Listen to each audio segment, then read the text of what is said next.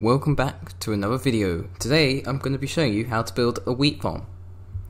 So this is the wheat farm right over here. It only uses one villager, which is really nice. This will produce wheat. It will also produce seeds sometimes. They're not as common as the wheat, but they do tend to drop seeds as well. You can also use this with potatoes and carrots too, and also beetroot. And with beetroot you also get the seeds too, but this is mainly just for wheat. As the other version of this sort of farm only gives you bread, which is kind of annoying sometimes, as you don't really have a proper AFKable wheat farm. So this is the AFKable wheat farm right here. So how it works is the villager will be collecting items. He only has a certain inventory space. He has maybe 8 slots. In those 8 slots, you have to give him like a bunch of wheat seeds and a couple of wheat as well, and that will clog up his inventory space. That means he'll start dropping items instead of collecting them, and these hopper minecarts will collect all the items that he drops and places it into this chest right here. I've only had this farm running for a little bit, and I did fill up his whole inventory. That kind of speeds up the process a little bit. But if you don't have to fill up his whole inventory, you can just give him a stack of wheat seeds or something, and that should work after a while. It does take a long time depending on how many wheat seeds you actually give him. So I gave him a lot of them, and it took maybe 2, or maybe less, maybe a little bit of time just for him to start producing stuff. So I'm going to show you how to build this design. This is also expandable, meaning you can make this bigger and bigger if you want to. And the item list will be in the description below, so if you're building this on survival, then if you want the item list, then go check it out right now. Just a quick message to all my viewers and people who want to build wheat farms. I want to say that only a small percentage of my viewers are actually subscribed, so why not consider subscribing? It's like free, and you'll probably get quite a lot out of it anyway, because I'll be producing loads of videos on different types of farms. I do quite a few videos on iron farms too, so if you like those sort of farms, then consider subscribing. First part we're going to do is we're going to be doing the redstone, which is the best part, obviously. So you're going to be building a small platform. This platform is going to be around 9 blocks wide, or 9 blocks in all direction. So I have 4 blocks here, 1 here, another 4. 1, 2, 3, 4. This is a 9 block wide line. I'm going to build a extra bit to it, so 1, 2, 3, 4. So we're going to be making like a cube shape. This is going to be what the rails will be on. So we're just going to be making a really nice cube shape. This will be where the rail will be on. So you should have a platform similar to this. Now we're going to be doing the rail, so we're going to be using power rail. So I'll start with putting the power rail across here. I'll show you the formation the power rail needs to be in. So just place the power rail. I'll move that out of the way, that's going to be quite annoying. And there, that should be fine. You just need to put the power rail in this sort of loop. It'll be going round, you have the normal rail, then it will let it turn. And you'll be doing this on the whole thing. If you're making more than one of these, then you're going to need to do this more than once. You can always have the same rail line if you want. That is definitely advised. And also, if you don't have much rail, like you find getting rail quite difficult just because of the resources, then you can always build a rail duper. I've got one of them on my channel right now. There should be a link in the corner. There should be a card right now appearing in the corner with the link to that video. Okay, I need to put a hopper there. So now we're going to be putting a hopper down here, a chest. This will be collecting the drops. You can make this bigger if you want, but I'm just going to keep it how it is now. Now here comes the redstone bit, the best bit. Well, that is arguably the best bit. So put a comparator, then you need a block, you need a redstone torch, then you need a block up here, then you need a redstone repeater here, and a block there. Now that should power all that, so when items go down here, it will power this torch, which will turn off this rail, stopping the minecart from travelling anywhere. Very simple contraption right here.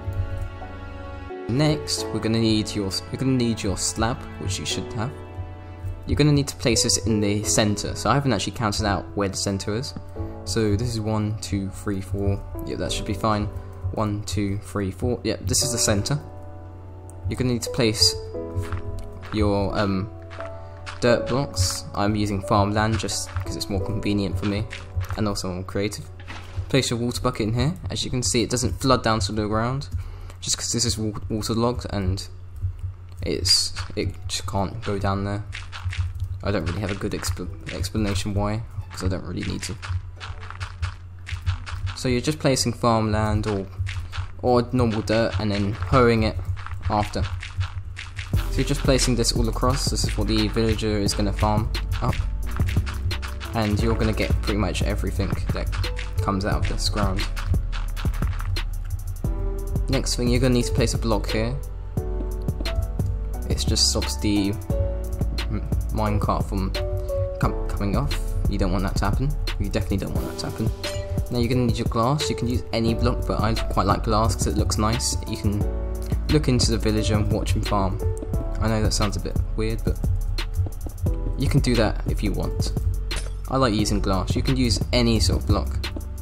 I do quite like spawn proofing the top area as well, just to stop mobs from spawning. You do get the occasional zombie that will spawn and kill the villager, and you definitely don't want that to happen, because it's quite a lot of effort if you're just starting out and you have to transport a villager all the way back up here. Okay, now we're going to need your composter. Place it there. That's why we have the slab there, so we can easily place this in. Then you're going to need your glowstone.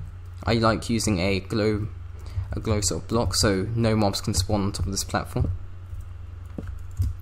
Then we're going to be putting some trapdoors here. So you should have this area here. The villager won't be able to get through there because they're not smart enough.